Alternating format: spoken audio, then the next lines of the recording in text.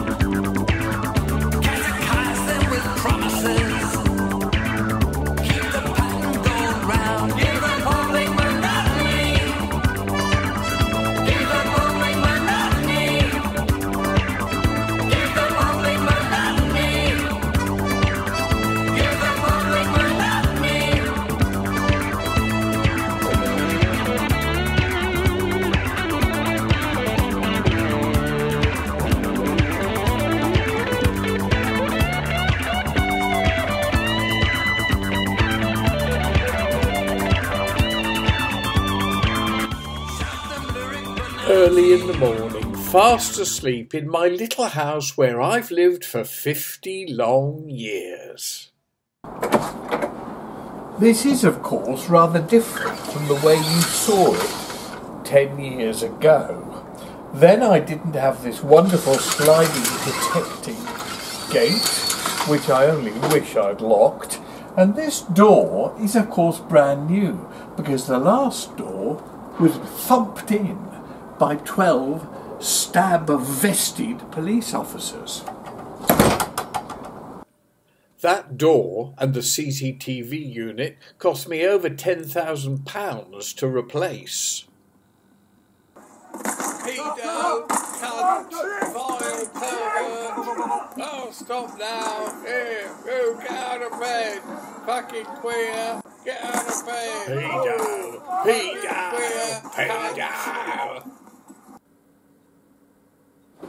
Oh my God, what's going on?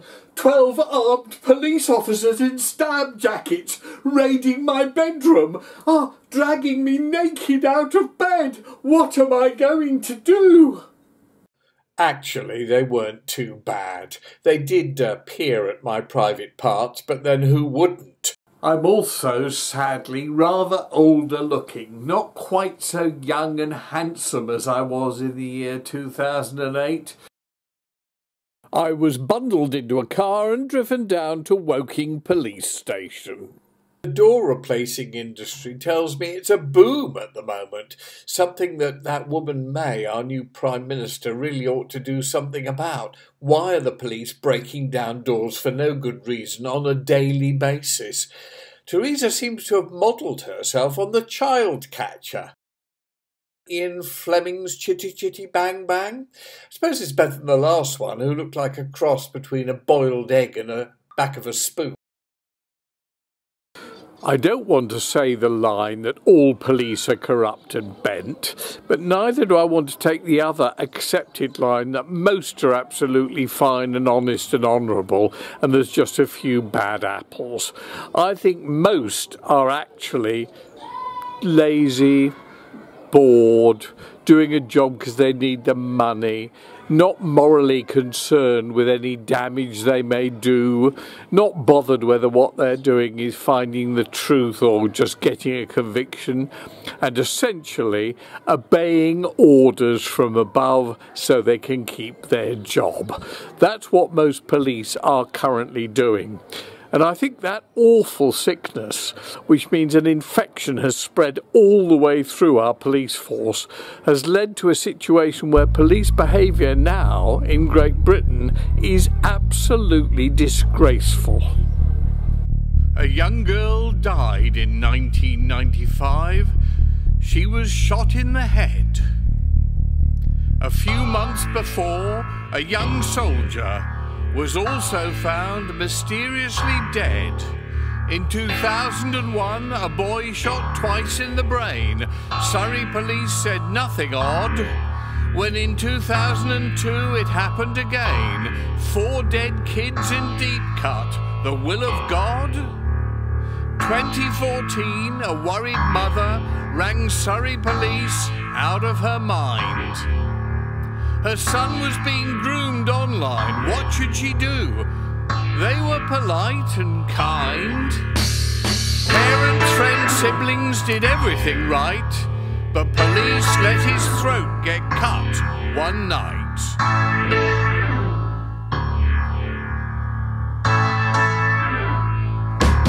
We need individual accountability, individual accountability, individual accountability.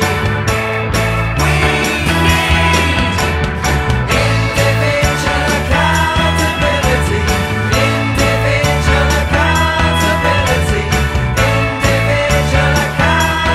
accountability, individual accountability. 2002, Millie Dowler, Surrey police, no results, media leaks, let Amelie and Marsha be murdered, Met police, found their killer in weeks. Incompetence, corruption, laziness, nobody knows, nobody cares. Individual accountability, individual accountability, individual accountability. If you think I'm a little bit biased against Surrey police, that's because they're the only force I've ever had to be involved with. My friend Paul Gambaccini, Gambo, hates the Met police because of Operation U-Tree. Lady Britain, Leon Britton's widow, hates the Met police because of what they did to her husband. I think Lord Bramall hates the Met police. As far as Wiltshire police are concerned, David Bryant and his wife Lynn hate them, as I suspect do all the friends and family of Sir Edward Heath. Then there are all the other ones, like Jeff Long's local police force, Ched Evans' local police force, Hillsborough. I'm afraid actually it is the police in Great Britain that are generally loathed.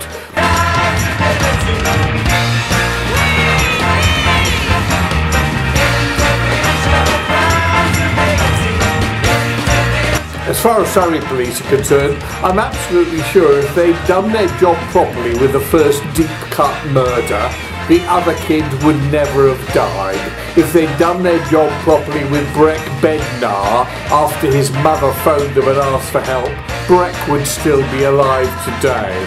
And if the officer in charge of my case, who managed to stitch me up because I did not commit the offences I was convicted of, but he was given the Millie Dowler case as a reward for his brilliant job on Jonathan King because he was meant to be an expert in paedophiles. Some expert, he didn't manage to capture Levi Belfield, who went on to murder 2 other innocent girls, Amélie de Lagrange and Marsha MacDonald, both fortunately in a different police force's jurisdiction, the Met Police, and the inspector in charge of that, Colin Sutton, managed to track down and arrest Levi Belfield within weeks. He was later found guilty of the Millie Dowler murder, and the inspector in charge on behalf of Surrey, Brian Marjoram, retired politely with a very large pension into a luxury home somewhere in the home counties.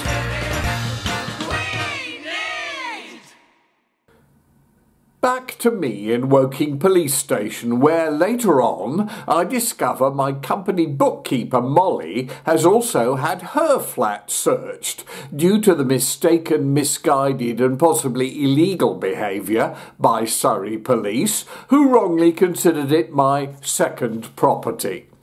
Molly, in her 70s, was extremely stressed and upset by several stab-jacketed cops removing all her Sound of Music videos and family photos. Luckily, her son was able to come over and hold her hand. Likewise, I also gathered my friends Rob Randall and Dennis Corday had been raided and arrested. Rob, on the left in the 60s, had been a DJ at the Walton Hop, and Dennis, on the right, had owned and run it. My house was being torn apart, as were my cars, one described on the search warrant as a red Rolls-Royce, when in fact it was silver. I wonder if being colourblind is sufficient excuse for police to commit a crime. I'm terribly sorry, Your Honour. I raided this car, broke into it and stole items from it with a search warrant for a red car where it was in fact silver. Which prison would you like me to serve time in, sir? No wonder my friend Cliff Richard is suing South Yorkshire Police. There's another force. But I've got to say, I don't think civil actions are the way forward. I think it's criminal trials we need, because so many police have crossed the line between behaviour that's acceptable normally and illegal behaviour. Mainly, I suspect, conspiracy to pervert the course of justice. They actually encourage people to bear false witness and to lie in order to get convictions. The police in Britain today are not interested in the truth, neither are the CPS, the Crown Prosecution Service. All they want is to get convictions, and preferably high-profile convictions. Anyway, there I am in Woking Police Station, being grilled by two particularly stupid lady officers asking the balmiest questions I've ever heard. My answers, on the advice of my solicitor, are no comment, because I'd never heard of either of the names of the two people making false allegations. That has subsequently changed. More of that in a moment. Back to Woking Police Station in Surrey. I do hope I'm not boring you to tears with this documentary. It's meant to be an entertaining movie, like Vile Pervert the musical first time round was, which has had so far over 2 million views in the 10 years it's been up online. It is, of course, free to watch online. It probably explains why so many people have. But that was the new way of getting things across, and I'm trying with this kind of documentary to make it thoroughly entertaining, so you watch it because you're getting a good laugh and you think it's good fun, and also you do like the music. It amuses me that Ooga Jagga Ooga Ooga, which was featured on the soundtrack of Guardians of the Galaxy, has sold millions and millions of CDs. In fact, my checks for use of various tracks of mine on soundtracks of films are quite substantial. Definitely 5-figure sums arrive every few months. The soundtrack of this is available if you want to buy it on iTunes, by the way. And this particular track is a new one I've made called Thud by DJ EU featuring BJ Arno. Thud. Thud. Thud. Thud. Thud back, thud back, thud, thud, thud back, thud back, thud, thud, thud back, thud back, thud, thud, thud back, thud back, thud, thud, thud back, thud back, thud, thud, thud back, thud back, thud, thud, thud back, thud back, thud. You may be wondering why I was kept in a cell in Woking Police Station for 36 hours. The excuse by the police was they were having to search my home and it was taking them days, because of course I've lived in my home for 50 years, and also it's got all my dearly departed mother's stuff in crates all over the house, so it was going to take ages for them to go through absolutely everything. Mind you, of course, I pretty quickly sus that wasn't why they were keeping me incommunicado in a prison cell for 36 hours. I know how the police work. The police, who I call CBS, not CPS, the Crown Prosecution Service, but CBS, cunning but stupid. And the cunning but stupid Surrey police reckon, quite rightly actually, that without me being available to put my other side of the story to Great Britain's media, they would get their story carried as they wanted it told, i.e. this was all connected with the Walton Hot Disco, which it wasn't, and the papers would carry that without question. They wouldn't carry my side of the story because I wasn't around to give it. I was locked in a prison cell for 36 unnecessary hours.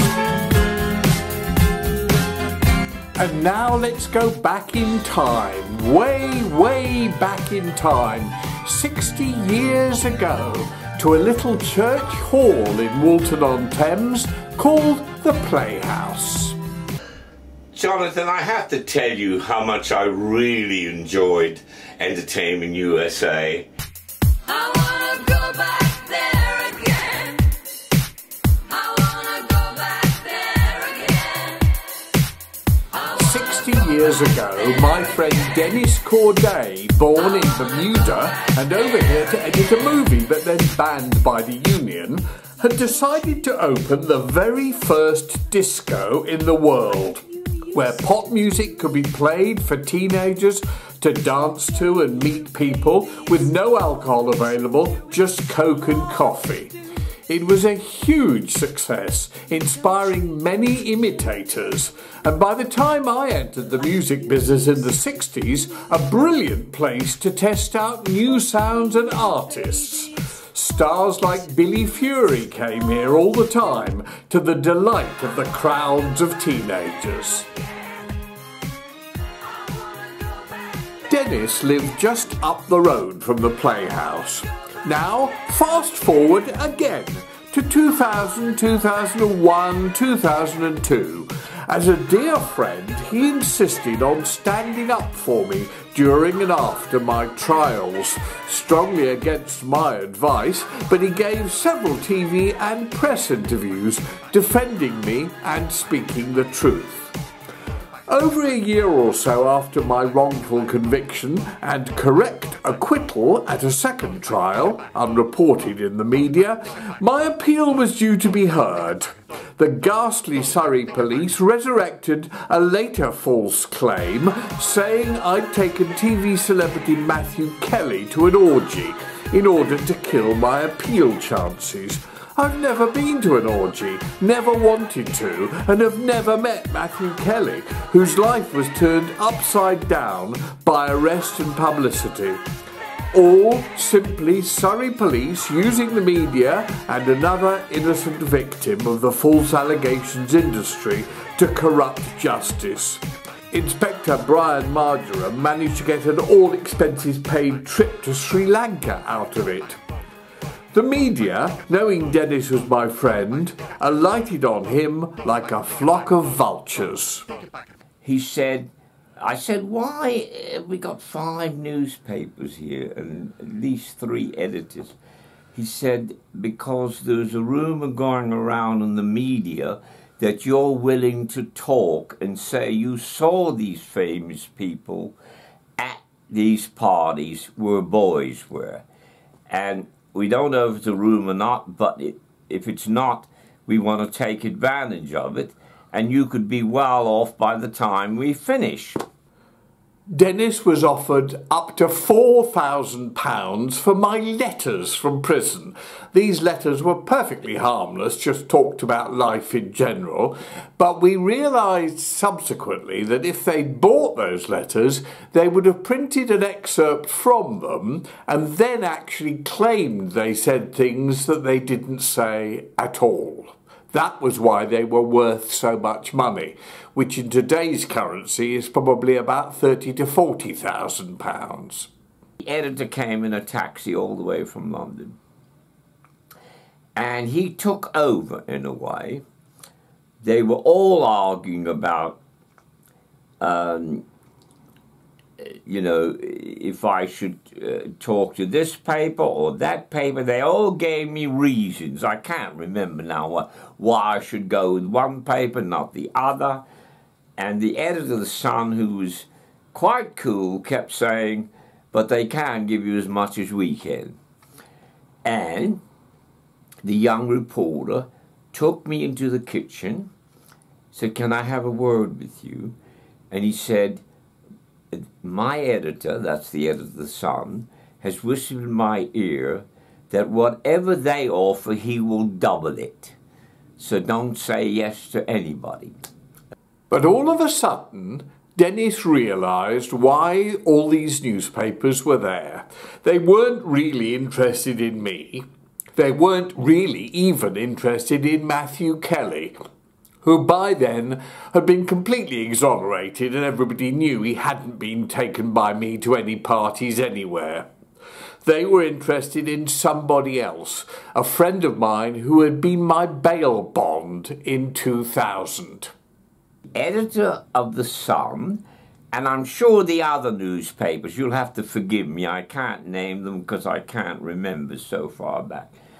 But the editor of The Sun was adamant that I had been to parties where boys were and a lot of famous people. And he was also very adamant, which got me because he seemed to be possessed by it. He kept saying, I know that fucking Simon Cowell is gay. He's not going to get away with it. I'm going to get him. I can't stand people that are gay that say they're not. And I just know without you telling me he was at those parties. But I have to get your word that he was to verify it. You may ask, why am I going on about this? Or why is Dennis going on about this? I'll tell you. Because it's a dreadful triumvirate, finding a lie and actually creating a lie that can make people a lot of money and a lot of profits. The police benefit from this lie. The media benefits enormously from this lie. They get a great story. And the judiciary benefits from this lie because they get a conviction and they look like they're being tough on people. It's actually a terribly dangerous situation. So I went in the bedroom and I lit a cigarette and I started thinking, look, Dennis, you don't know Simon Cowell and all the other people they want you to name. They want a lot of famous people to have been at those parties. You can tell the way they're talking. Well, I heard, I forgot to say this, but I heard somebody in the kitchen say, £100,000 then. And I had that in my mind. It was probably The Sun, but I can't remember. This guy said to another guy, it's 100,000. And I think he was trying to put the other paper off, you see. That's my imagination. But anyhow, I sat on the bed having a cigarette and I said, you don't know these people, Dennis. You've never had much money in your life. £100,000, you could go back to Bermuda and live your final days. Take it. You won't destroy them. They can't prove it. Say they were at the parties and make it definite and take the money. Well, as soon as I said take the money to myself, the most strangest feeling went from my body, from my feet to my heart to my brain. And it was like somebody saying, as if it was an angel, if you like, saying, that's not your character, you can't do that. You'll have such a guilty conscience, you'll never enjoy the money. And something was speaking to me like that. That's all I can say. Because the whole thing was strange anyhow. So you have to understand, I was in a strange world that day with 5 newspapers and offering money. And everything was strange, even that. And I said to myself right away, no way, no way. I don't care if they can prove it or not. I'm not taking the money. So Dennis left his bedroom, went into his main room and told everybody there he was not going to accept their money and could they please get out. I said, you know what? I can understand now why people have lied to you when you've given them £100,000. I've seen it in there where you paid money, and you say they're not lying, but I can see how easy it is to lie. I dislike you in a way, and I meant this, and you'll understand this in a psychological way. I dislike you in a way because you almost turned me into a monster, which I would have regretted for the rest of my life if I hadn't come to my senses. And I said, I resent that in you because you made me feel like that. And you almost won. I said, but you didn't. So I can understand other people that didn't worry about as much as I do, that were desperate for money, probably went to you in the first place because they wanted money, how they would accept £100,000 to lie about a celebrity. This became an incredible revelation to Dennis Corday, just how corrupt and bent and crooked the media could be. He already knew the police behaved like that, and now he knew that not only did the law courts also behave like that, but mainly so did the media. And they all left. And not one of them said goodbye. And that's another thing that irritated me. Oh, thank you, Mr. Corday. They all left in an irritable mood. Now, why the other this is what I thought of too. Why the other 4 papers left in an irritable mood? They already knew that the Sun was going to beat them if I had talked. You know, I should have thought they got used to the idea. Maybe they thought they could all put up a certain amount each. I don't know what happened. But they were all irritable and all left, and they never phoned me again. I think Dennis was most irritated by the allegations, completely false, about Simon Cowell. I want to apologise for bringing his name up, but I have to because, you know, I didn't see him at any parties, ever. You've never met him? I never met, what's the other Matthew guy? Kelly. I never met Matthew Kelly. I met Tam Payton twice. I've already said that before. I want to apologise to him that he seemed to be in the conversation all the time. But I want Simon to know I'm so pleased that I didn't accept the money to lie about him. Because since then I've got to know him on television and I like him a lot. So Simon, if you ever watch this, I want you to know I'm really glad because I got to really like... Oh, it's not filming. No, it's just filming still. Okay. I want you to know that I've got to know you since, because I didn't know you before, watching the programs with you in them, and I got to like you a lot now. So I'm really pleased I didn't lie about you. Dennis Corday, a genuinely good, decent and honest man, filmed a couple of years ago. More about Dennis in a moment.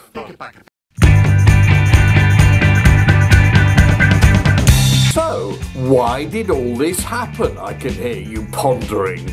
Why should Jonathan King, already discredited 16 years ago when he was arrested in November 2000, wrongly convicted in 2001, then correctly acquitted in 2001 in a second trial, and as a result sentenced for the first trial verdict as a sample for all claims of historical sex abuse, be suddenly arrested again in 2015 over false allegations about 1977?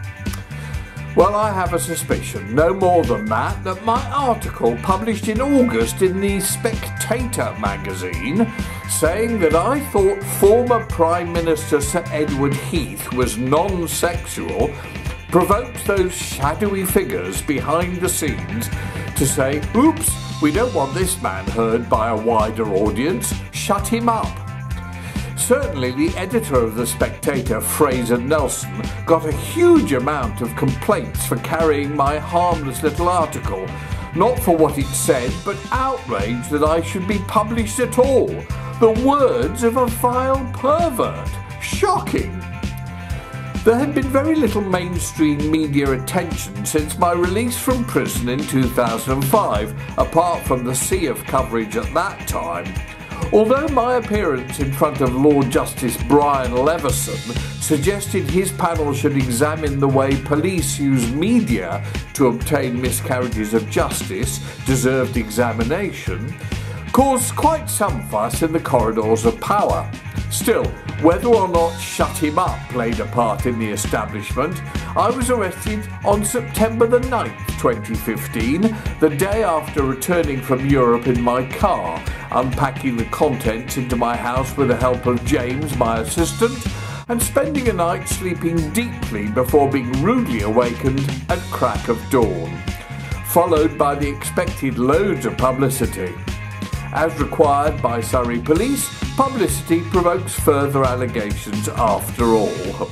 The Mail, the best but also the nastiest paper in Great Britain, sat outside my house for days afterwards and finally managed to get a snap which ran as a huge news story that I dressed strangely. Stop it! I can hear you. I know what you're thinking. You're bored to tears with all this rubbish about things that happened years ago. It doesn't matter, you're thinking. Well, I really do think it does matter. It actually exemplifies the incredible changes that have gone on over the past few years. This has been a very strange decade, and actually it's been the media that's been a major part of it. Not just traditional media, but social media, things like Twitter and Facebook and YouTube and so on. And the world has become very, very strange. When a dyed blonde-haired self-publicist who gets accused of doing naughty things with young ladies can become President of the United States, oops, sorry, I was wrong about that, can actually die and then get accused of being the worst paedophile of all time, when in fact he was just another rather eccentric disc jockey years ago, you know that the world is going down a very, very weird path. I have to tell you, meantime, I've been doing lots of other stuff like writing books, novels, biographies, and even writing songs and making music. For example, I tried to put in the Eurovision Song Contest entry for France, which had to be written mainly in French. I composed it with a friend of mine who speaks better French than I do, and put it forwards, but it was not accepted. I still think it was very good. Je t'aime beaucoup, beaucoup, beaucoup. You were a Facebook friend until we came to meet. You fell in love with me and swept me off my feet. Je t'aime beaucoup, beaucoup. Je t'aime beaucoup. Je t'aime beaucoup, beaucoup. Je t'aime beaucoup.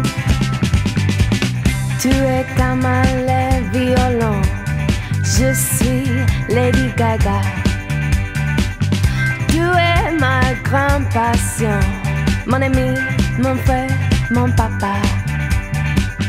Je t'aime beaucoup, beaucoup.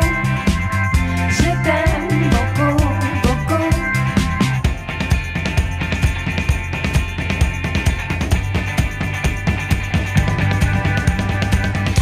Avec tes yeux magnifiques, avec les cœurs d'or, you bring my entire world alive. You're all I'm living for. Je t'aime beaucoup, beaucoup. Je t'aime beaucoup. Je t'aime beaucoup, beaucoup. Je t'aime beaucoup.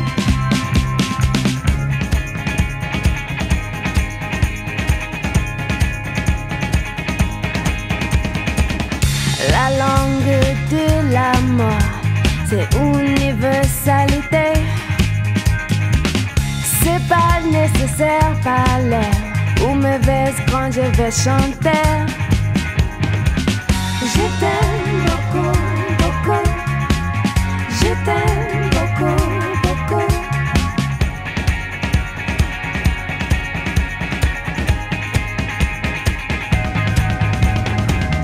Je t'aime beaucoup, beaucoup.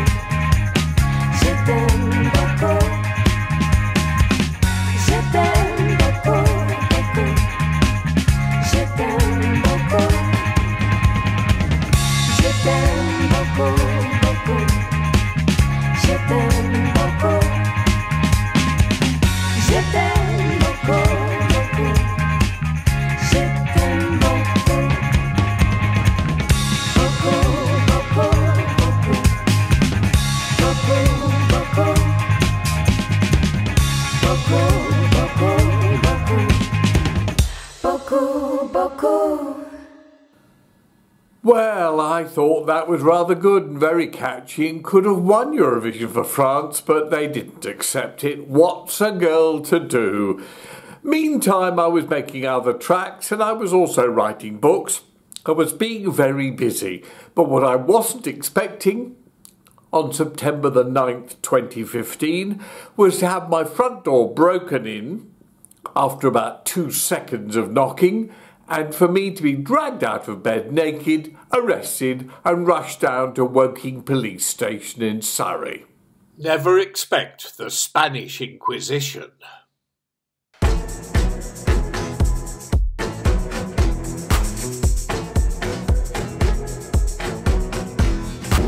This Christmas tree was designed by Pierre Balma and was first erected here in the hotel in 1975. I was actually here when it was put up.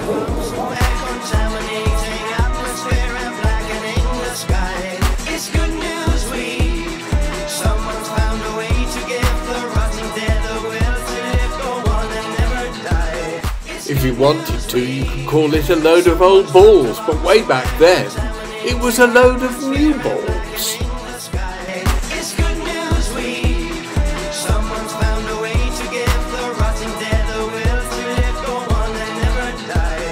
Two other people were arrested on the 9th of September 2015, Operation Ravine, looking at the Walton Hot Disco. One of them was Rob Randall, who had been a disc jockey and remained a close friend of Dennis Corday's and a friend of mine as well.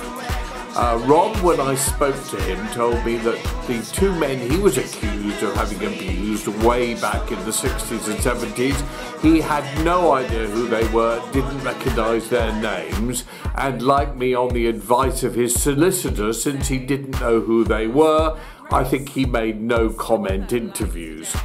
He was a really decent, nice human being. He said to me when I went and saw him after all this, "I can't believe this is happening. I've never done any of these things I'm being accused of. It is absolutely horrendous. How can I prove my innocence?"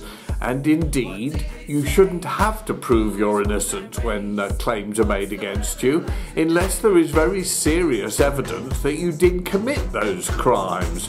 Rob says he didn't know these two men, had never committed any crimes like that, and how could he defend himself? How could you prove you didn't do something 40 or 50 years ago? He was very, very depressed by this. The stress was incredible. He'd been through it slightly before on a much lesser basis 15 years ago during the whole Operation Arundel thing that I suffered underneath. But he, of course, was not quite as strong as I was in coping with all this.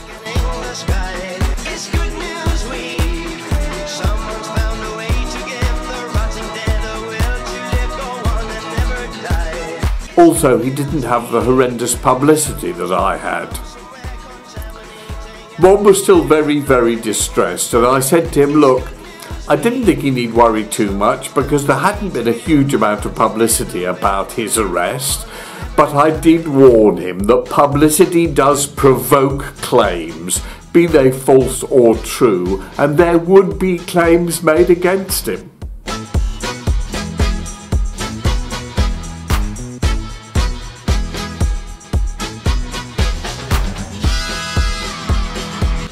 Rob's reaction when I said that to him was absolute horror. I couldn't cope with any further allegations, he said. I don't know how to defend myself. This is just so stressful, as many other people have found out over recent years. Anyway, subsequently, some time later on, he was told that when he went in to answer bail in I think June or July 2016, there had been 4 further allegations made against him, and he was going to have to answer questions about them. I was by then abroad, so I wasn't able to speak to him, but I know he took it very badly. Later that day, Rob Randall took his own life. Another death attributed to Surrey Police and Operation Ravine. And you don't believe we're on the eve of destruction? Rob didn't even want to know the names of his 4 new false accusers. He said, what's the point? These days you get found guilty if somebody accuses you of something, whether you've met them in a million years or not. And that's the frightening thing about the state of British justice these days. It really doesn't matter if the truth is involved at all. But somehow even worse than what happened to Rob was what happened to Dennis Corday. The 2 allegations against him were about 2 people he'd known for years and who were very close friends of his. Liam, who he'd sort of brought up as a grandfather from a tiny age, and Lawrence, who he'd known for absolute years. But the frightening thing was, neither of those 2 had made any allegations against him.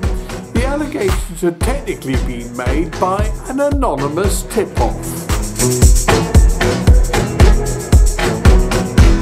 It's Good News Week.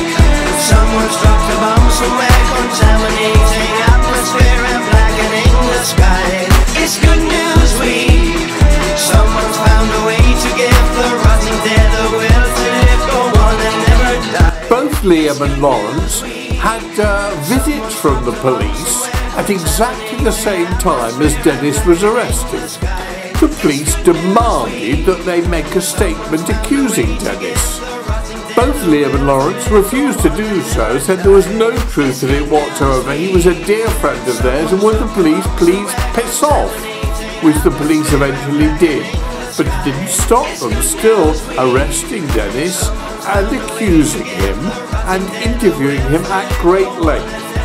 When he got home, there were these panicking phone calls on his answering machine from both Liam and Lawrence saying, what the hell is going on? Dennis's only conditions of bail was that he could not contact in any way either Liam and Lawrence. But after a few weeks, his solicitor got onto the police and said, this is absolutely ridiculous. Both these men are saying they have made no complaint. So Surrey Police, kindly in the generosity of their souls, decided to lift his bail and allow him to have contact with both Liam and Lawrence. Who's won that race? What's the weather like today? Have you heard the news? What did it say? Who's won that race? What's the weather like today? I drove him over to Lawrence's house.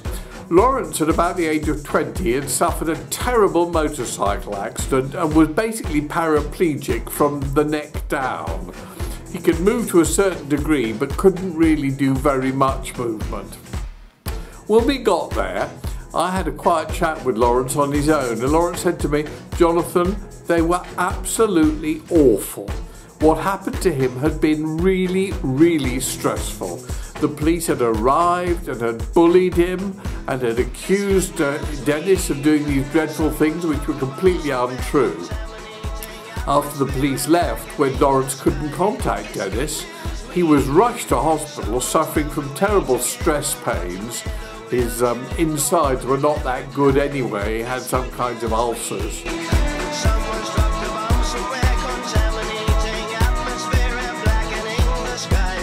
Lawrence was eventually allowed home by the hospital after a couple of weeks in hospital, which was when Dennis and I went to visit him. But he was still very, very upset, and it had obviously affected him very badly. Lawrence's recovery from the motorcycle accident had been nothing short of miraculous.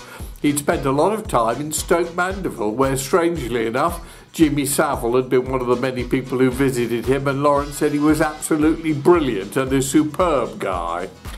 Anyway, Lawrence had managed to cope very well, being almost paralysed and unable to move, and was living in sheltered housing. He was about 56 when this sudden invasion of the police arrived. But when Dennis and I saw him, he said he really wasn't feeling great. He couldn't keep any food down. He kept bringing it back up again, and I was quite worried about him. Dennis seemed reasonably happy because he said Lawrence had dealt with it all so well. But then, a couple of weeks later, out of the blue, Lawrence died. I reckon another death directly attributed to Surrey police. And you don't believe we're on the eve of destruction?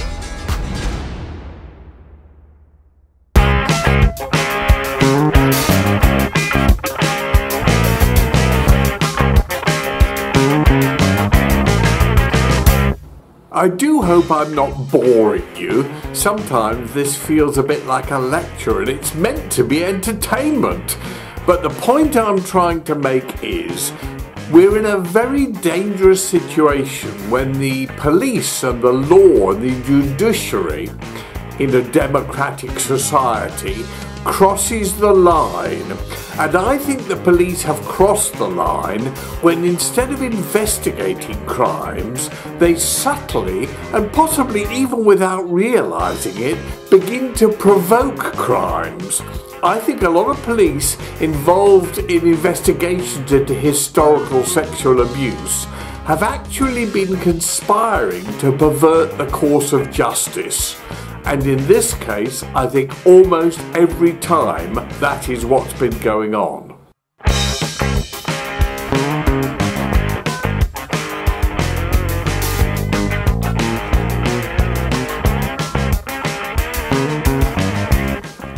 I've been busy doing a lot of other things, mind you. I'm not just totally obsessed by the false allegations industry, which has been exploding.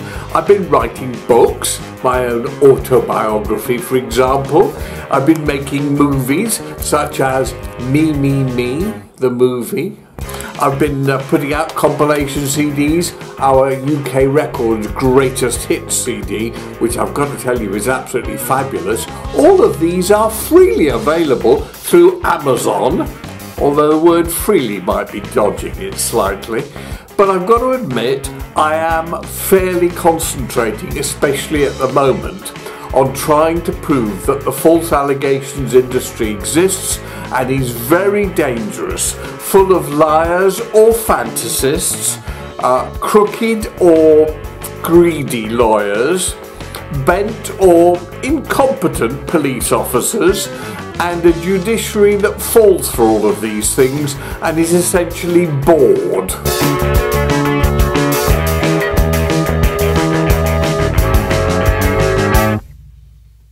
And I've been trying to write that evasive Eurovision Song Contest winner. I thought I'd really cracked it with this one. 4 cute girls who managed to lose their smartphones, the ultimate disaster in modern life.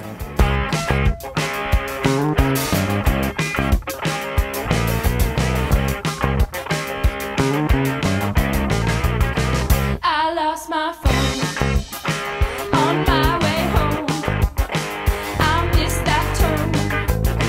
Me, me, me, me, me, me, me, me. I lost my phone.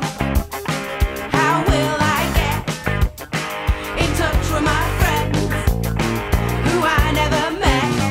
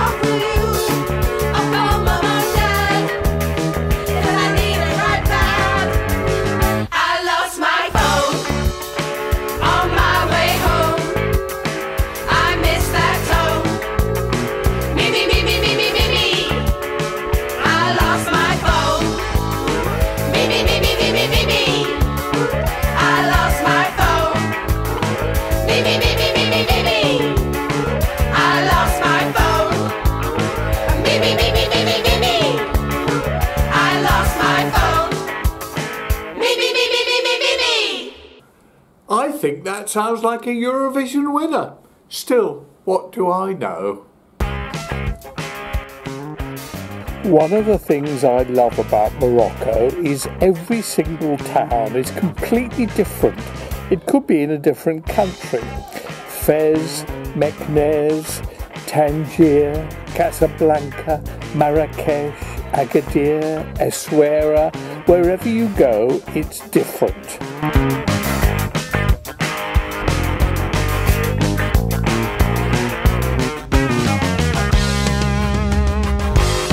I was constantly being rebailed. This went on for over a year. The reason was, unlike 16 years before, the publicity had failed to provoke fresh allegations.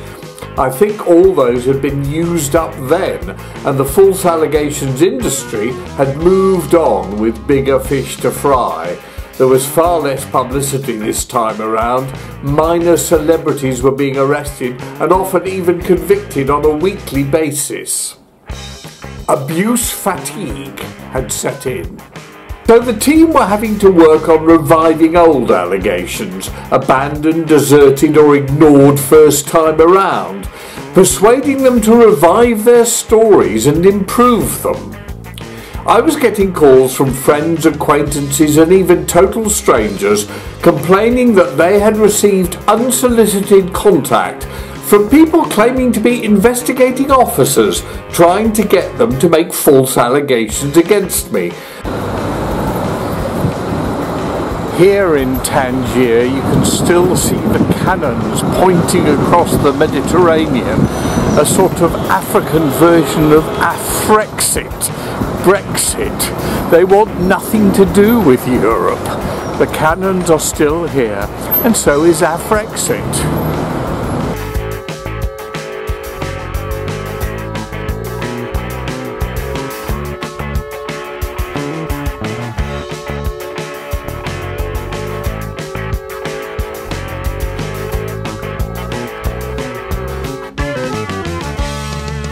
It's a bit windy here in Tangier at the moment. It always is in August. The wind blows in the south of France. They call it the Mistral. But that's the way things go. It's all part of the weather. Whether or not these people were actually part of Surrey Police remains a mystery. They took time to say they were not. They turned out to be retired transport police or family liaison officers or traffic wardens hired back at great expense to the taxpayer and as a result not quite obeying police rules. One top journalist from one of Britain's greatest national papers had a call and contacted me in high dudgeon. Friends were furious, angry that police could behave this way. Top social media names, long-term employees of mine, business contacts. Many wanted to make an official complaint about this trawling, fishing or whatever it was called. I'm sorry to go on about this, but I really do feel it very, very strongly. The entire world, society is crumbling because of things like this. It's fair enough for police to try to solve crimes and prosecute criminals, but they cross the line when they actually try to provoke false allegations or assist liars or the mistaken or the troubled and confused by providing them with details that can be claimed later as evidence. That is when police become criminals, assisted by loopholes in the law allowing them to disguise breaking the law as being helpful, kind and concerned. How would you describe his car? Was it a Rolls-Royce? Would you say he gave you any money, such as a £20 note? Did this experience damage you and ruin your future life? What colour was his front door? Could it have been blue? This is when, blurring the lines, crooked policing becomes conspiracy to pervert the course of justice. Does anybody know? Does anybody care? Well, they know now. Perhaps you will now care. Please don't get the impression that I'm condemning police. I don't think intentionally they tried to destroy people, but I think Firstly, they're very incompetent, and secondly, they don't think. And thirdly, everybody is so superficial these days. Operation Ravine basically killed Lawrence Pollinger. He was the first death to come out of it. Then Rob Randall. He was the second death to come out of it. And thirdly, Dennis Corday, who was really quite fit and well and healthy as an 86-year-old, declined as an 87-year-old and actually had to go into a care home. The difference between him before Surrey Police started Operation Ravine and afterwards was absolutely horrendous. Now, of course, politicians keep saying our thoughts are with friends and family. Their thoughts are not with friends and family. Their thoughts are with their career or what they're having for dinner tonight. They're so superficial, but so is everybody else. The police were very sweet to Dennis, saying how they felt terrible about Lawrence Pollinger dying and how badly they felt about Rob Randall killing himself. But the actual reality is they don't care. They don't give a shit one way or the other. Police, as most people, including politicians, simply do their job, get on with their life, and allow such things as deep emotion to pass them by.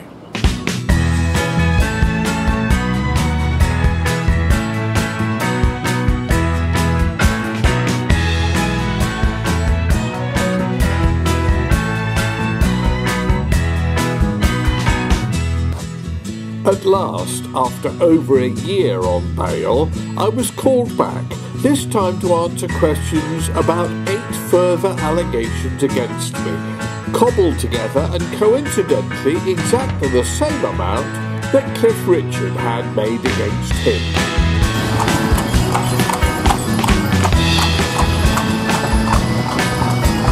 These 8 false allegations were clearly based on complaints that had been made 16 years ago and had been completely rejected and thrown out by the police at that time, and that now had been revived and tried to make stick. Meanwhile, I wrote another Eurovision Song Contest entry, rejected by all the countries I sent it to. I'm Over You. You were a beautiful boy from a beautiful land. You looked so handsome walking on the sand. You came up to me and you held my hand. It seemed so bizarre, but I'd understand. In the summer sun, by the summer sea, for 2 long weeks, it was just you and me. You were always going to break my heart. I'm glad that I'm over you. You were always going to break my heart. I'm glad that I'm over you. You had to go home and I had to stay, but you swore that it wasn't going to be that way. You call me and speak to me every day, and we talk for hours with nothing to say. But time goes by and memories fade. Didn't feel forgotten, didn't feel betrayed. You were always going to break my heart. I'm glad that I'm over you. You were always going to break my heart. I'm glad that I'm over you. You were always going to break my heart. I'm glad that I'm over you. You were always going to break my heart. I'm glad that I'm over you. You were always going to break my heart. I'm glad that I'm over you. A summer romance is a wonderful thing, but a broken heart has a permanent sting. I forgot how to love, I forgot how to sing, and I lost all the presents you used to bring. It's always the same with heroes. They rapidly turn into zeros. You were always going to break my heart. I'm glad that I'm over you. You were always going to break my heart. I'm glad that I'm over you.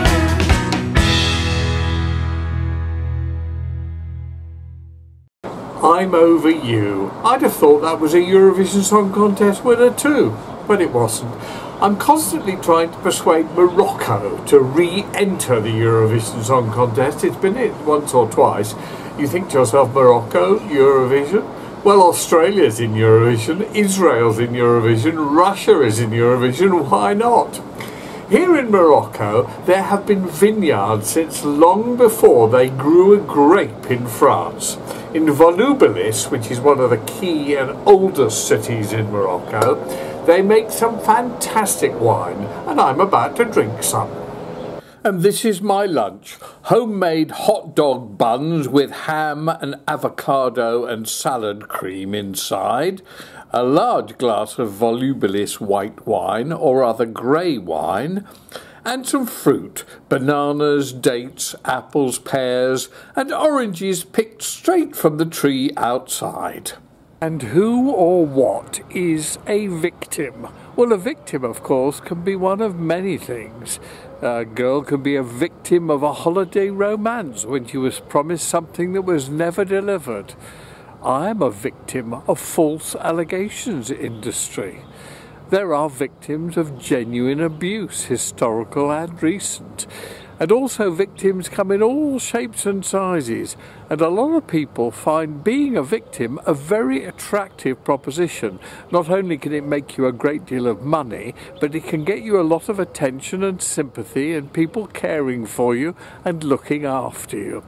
I think the worst kind of victim is somebody who is persuaded or cajoled by corrupt, bent, unintentional a lot of the time police officers who encourage them to lie or to exaggerate or to increase and inflate stories in order to get a high-profile conviction or any conviction at all. You were a beautiful boy from a beautiful land. You looked so handsome walking on the sand. You came up to me and you held my hand. It seemed so bizarre, but I'd understand. In the summer sun, by the summer sea, for 2 long weeks it was just you and me. You were always going to break my heart. I'm glad that I'm over you. You were always going to break my heart. I'm glad that I'm over you. You had to go home and I had to stay, but you swore that it wasn't gonna be that way. You'd call me and speak to me every day, and we talked for hours with nothing to say. But time goes by and memories fade. Didn't feel forgotten, didn't feel betrayed. You were always going to break my heart. I'm glad that I'm over you. You were always going to break my heart. I'm glad that I'm over you. An appalling example of a victim of police collusion was the poor girl who only went to the police because she lost her handbag and found herself being persuaded to give evidence against innocent Ched Evans of rape. I'm glad that I'm over you.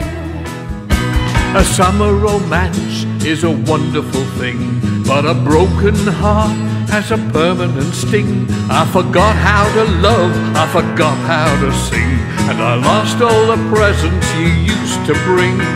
It's always the same with heroes, they rapidly turn into zeros. You were always going to break my heart. I'm glad that I'm over you. You were always going to break my heart. I'm glad that I'm over you. Ched Evans had his football career ruined by the false allegations, the prosecution, the conviction, and ultimately his acquittal. But his life was still wrecked. It seems bizarre that so many of these witch hunts, mostly coming from the false allegations industry, seem to cover areas of people trying to help people. I was in a band with 2 friends of mine, Charlie McDonnell and Tom Milsom, and it was sort of his idea. It was like the whole work was ours, but it was the sort of spark came from him of saying, oh, why don't you try this?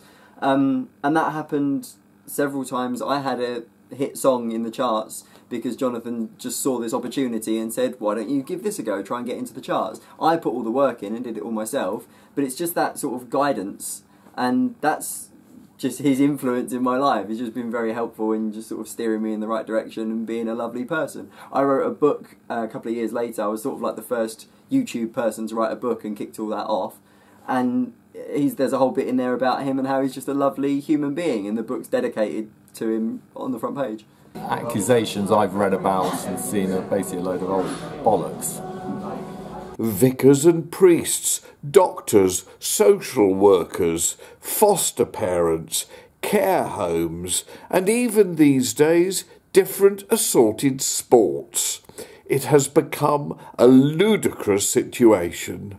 And now let's go back in time, way, way back in time, back to around the First World War, 100 years ago, perhaps even before that, the Victorian era, when all kinds of morals were very much black and white, and people hid things, hypocrisy ruled.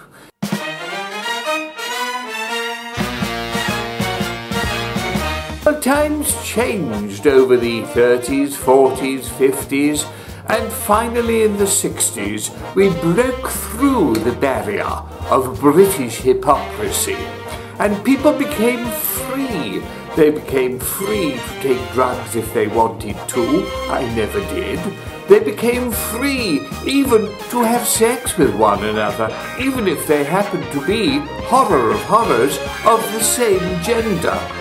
People were liberated. If they fell in love, it was a good thing. It was something generally approved of. But then times changed again. The Puritans returned, and slowly but surely a horrific, horrendous, horrible morality started to emerge. The "you will be believed" philosophy emerged. And that was essentially the philosophy that if somebody said something happened, it happened. Michael Howard of People fame, became Home Secretary in the 1990s and changed the law so that one person's evidence was acceptable in court. If one person said this happened, you didn't need any corroboration. It happened, and the person who they claimed it happened by was sent to prison for a very, very long time.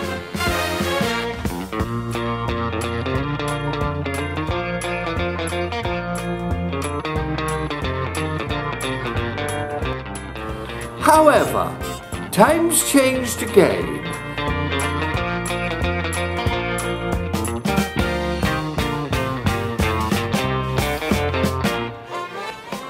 The head of the Metropolitan Police Force in London, the Chief Commissioner, Sir Bernard Hogan-Howe, decided, or rather was pushed, that this was ludicrous what was going on, and he commissioned a retired top judge and Queen's Counsel, Sir Richard Henriquez, to come up with a report on Operation Midland, essentially the police operation that had taken seriously claims about former Prime Minister Sir Edward Heath and various other notable people, and had actually ruined their lives.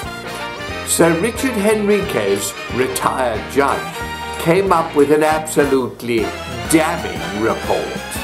He said, "Dear Bernard, herewith my report. It is with much regret that I must find such serious failings in the conduct of both Operation Midland and Operation Vincente. The principal cause of the mistakes in Operation Midland was the decision to search the several premises, thereby risking the names of the householders being publicised. I believe it was essential to investigate the allegations, including, as they did, 3 child murders.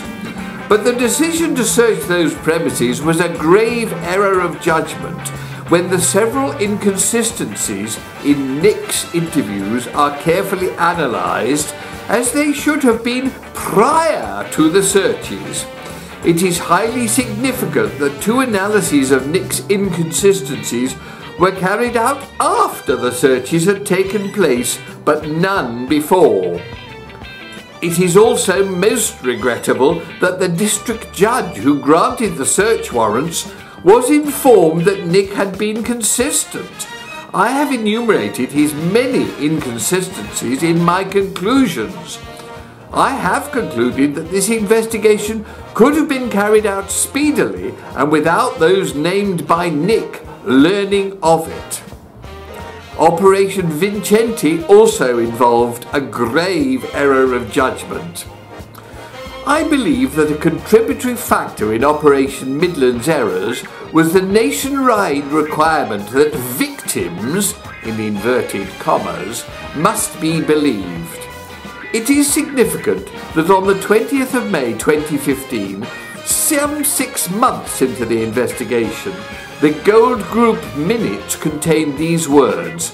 The group acknowledged that NPS policy was that victims must be believed. I am encouraged by your letter of the 22nd of February 2016 to Sir Tom Windsor on the subject. It appears that we have reached the same conclusion on the subject quite independently. I applaud the many initiatives to make it easier for those sexually abused to make contact with police.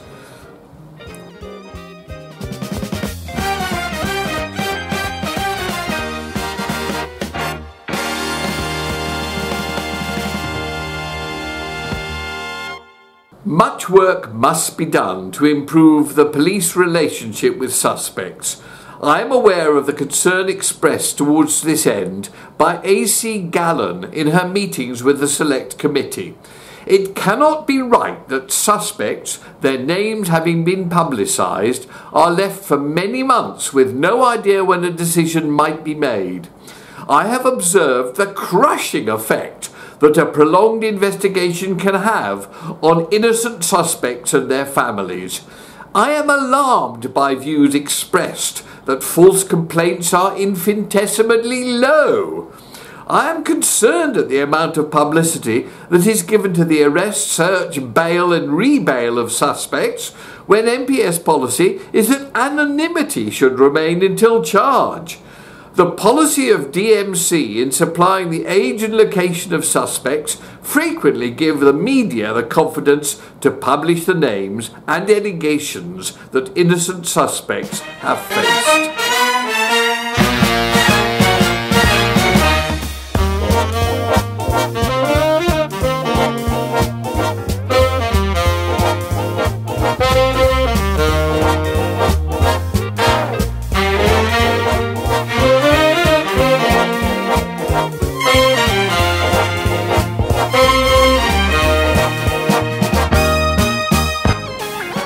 There exists at present an unjustifiable imbalance between the scrutiny of complainants and suspects, which was highlighted in Operation Midland. If an investigation is to be without fear or favour, some degree of parity of treatment must be sought.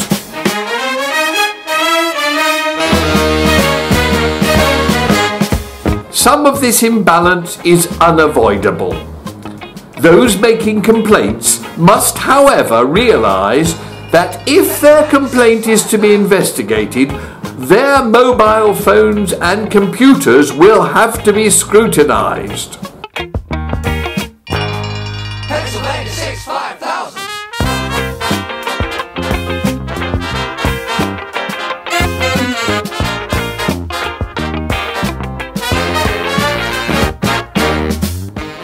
Actually, that's not Sir Richard Henriquez, retired judge and QC. In the picture I have shown you, it's me when I was pretending to be a judge in an earlier movie, Vile Pervert the Musical. But I think the point I've made is valid.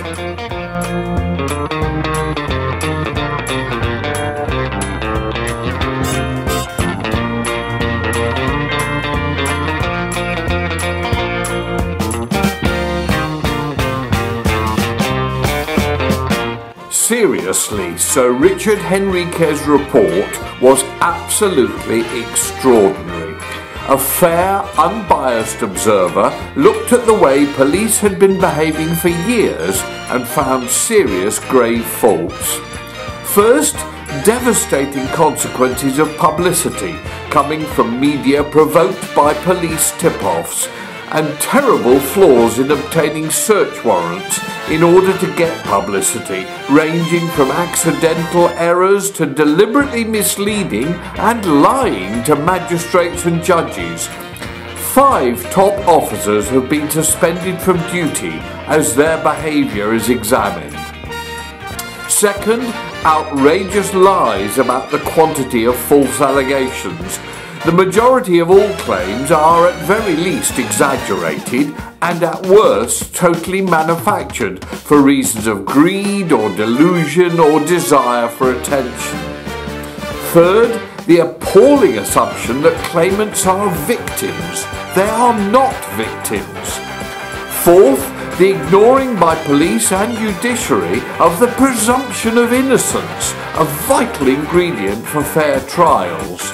And fifth, police failing to examine the background and motives of accusers and concentrating on trying to prove their claims true, and sometimes even assisting false accusers and intentionally or accidentally conspiring to pervert the course of justice. I strongly urge you to read the Henriquez report in full. It is devastating. The truth has finally awoken. This has been an absolutely marvellous moment against the false allegations industry. Hundreds, if not thousands, of innocent victims of it may now be released from prison or not imprisoned in the first place.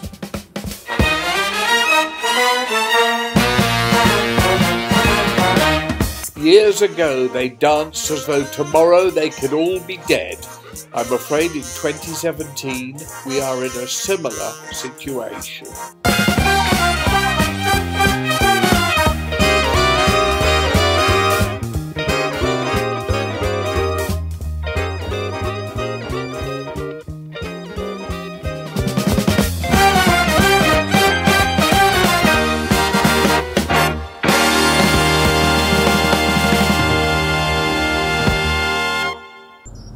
One of the things I did very early in my career, I was only in my 20s, I'd just left Charterhouse School, but I came back here and a young lad rushed up to me with a tape of this band who had been at the school, who were still at the school. It was the local school band, they were only teenagers, gave me a cassette, said they hadn't got a name.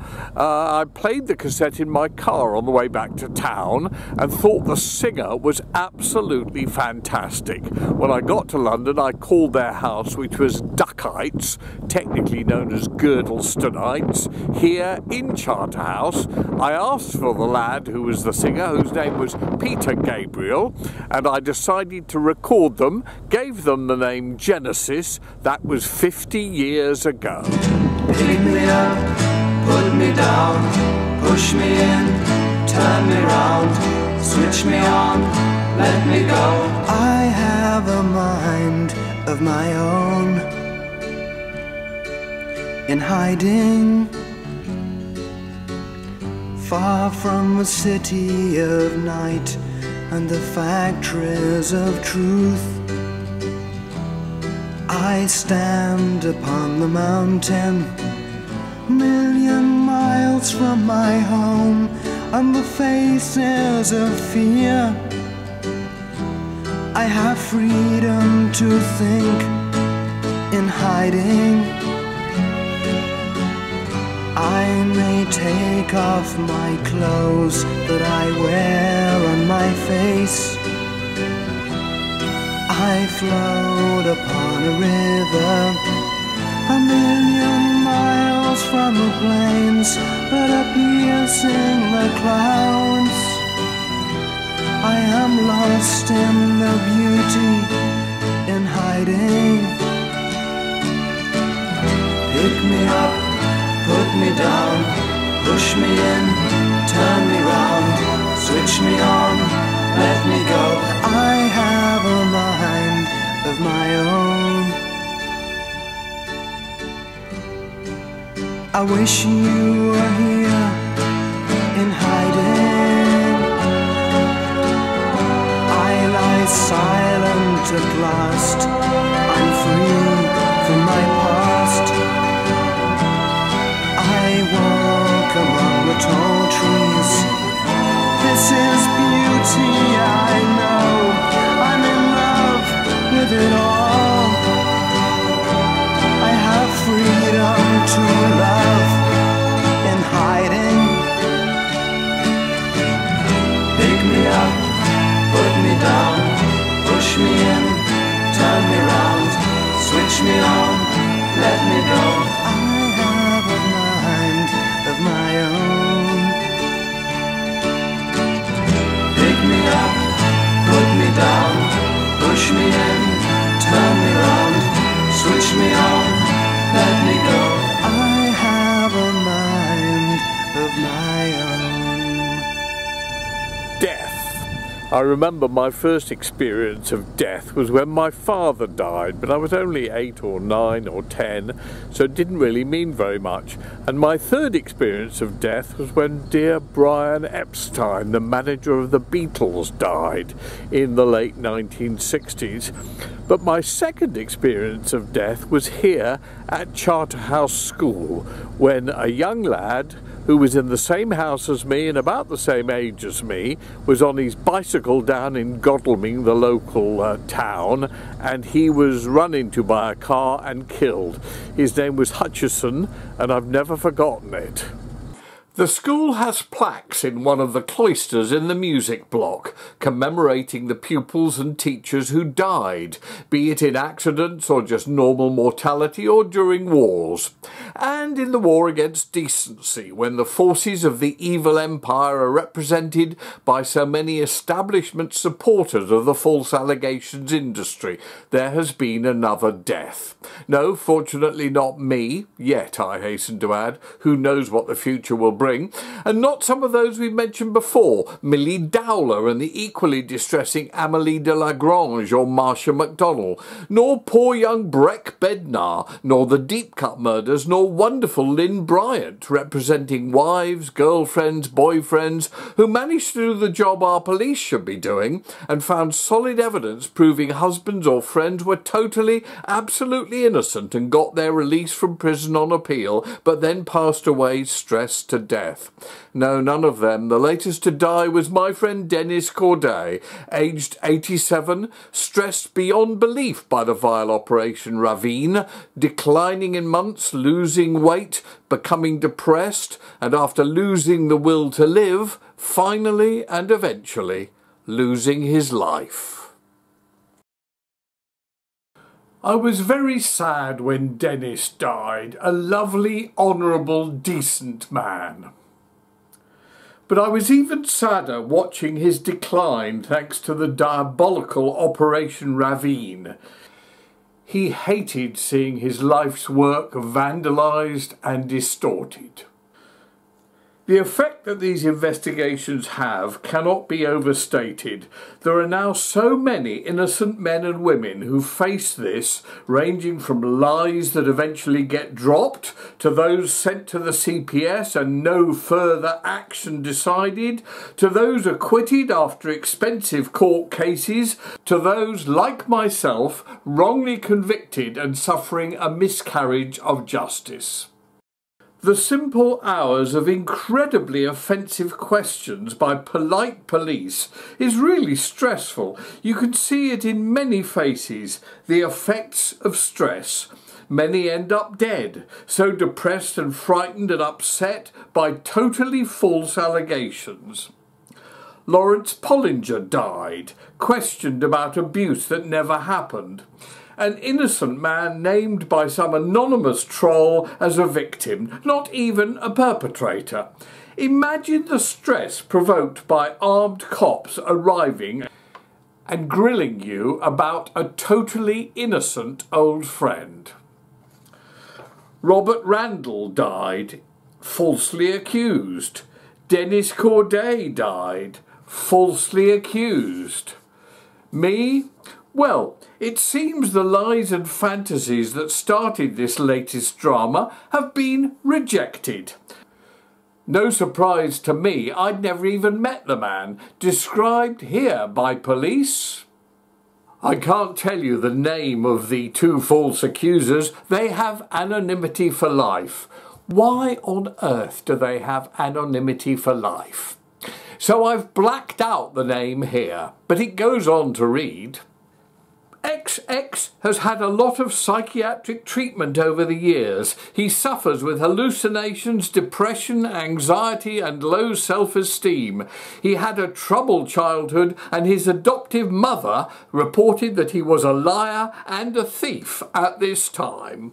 That's from the official police application for a search warrant on the very first day before my house was broken into. Even then they had to disclose to the magistrate that the person who was accusing me was a known liar. I believe he'd made several false allegations against other people in the past few years. So, in 2017, I'm given this. I read this as it looks. Date the 9th of the 9th, 2015, 07:30. Custody record number CR451 501 1560. Dear Mr. King, I refer to the offences for which you attended the police station. The police have decided that at this time you are to be released without charge in respect of the offences for which you recently attended. After consideration of the evidence and other information that is currently available, the decision was that there is insufficient evidence to provide a realistic prospect of conviction. Yours faithfully, signed Custody Officer Samantha White, P453537. And the paper is headed Notification of Decision to Release Without Charge. The case manager or chief investigating officer went behind the desk and took over the computer to make sure there were no mistakes. But is this the end? I doubt it. There are still the subsequent bandwagons, as Gambo calls them, those provoked by media publicity or encouraged by people working for the police who contact elderly men and women and subtly suggest inflating past stories and reopening old imaginary wounds. Has the truth awakened? I don't know. I use that title more in hope than in faith. There are so many false accusers, so many innocent men and women in prison at this very moment. Why don't politicians or judges do something about it? Why don't they blow the whistle on this exploding area of crime? It's costing us taxpayers billions. Some may decide to pull the plug. Sadly, it may be too late. By then they too may find themselves locked up. Yet another victim of the vile false allegations industry. I have to say, Jonathan, or to tell you again, how much I really enjoyed your series of Entertainment USA. It was really great. This is how the false allegations industry changed somebody in a few months. We can only hope that indeed the truth has awakened as far as the false allegations industry is concerned. I dedicate this documentary to all those still locked up in jail and their families and friends who cannot believe how unfair the British justice system has become.